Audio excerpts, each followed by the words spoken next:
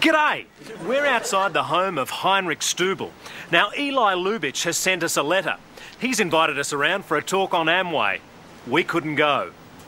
Back to you, Sean. Do it properly.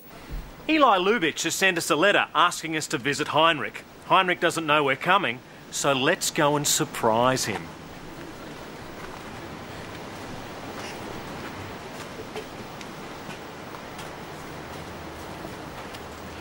Whoa! Oh, dear. Back to you, Sean. Ring his agent, someone. Heinrich Stubel? Yes? How are you, Heinrich? I'm Wayne Hope from the Micallef Program. Now, your mate, Eli Lubitsch, reckons you're a bit of a Nazi war criminal. Oh, yeah? Oh, yeah. He reckons you were a guard at Birkenau. Oh, yeah? I don't know about that. I was a clerk in the railways. Sure, mate. No, I was. But Eli's faxed us a passport photo of you at age 22 in an SS uniform. Oh, yeah? Is that you? Yeah.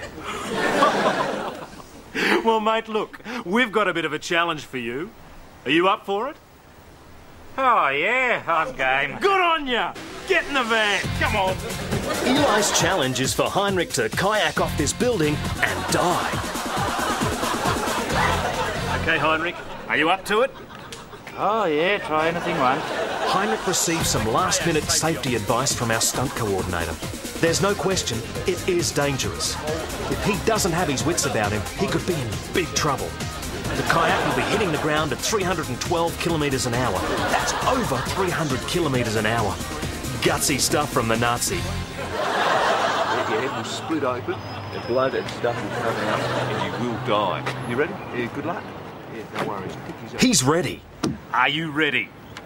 Oh, yeah? Didn't you hear the voiceover? No, I do that when I get back to the studio. Oh, right. Okay, Heinrich. Over you go. 1, 2, 3. But something is wrong. That's not Heinrich in the kayak, it's a dummy. A switch has been made and Wayne Hope's not happy. Heinrich, mate, what happened?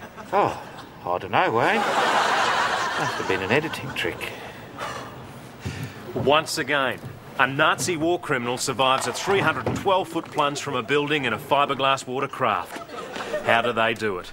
They really are a superior race. Sure.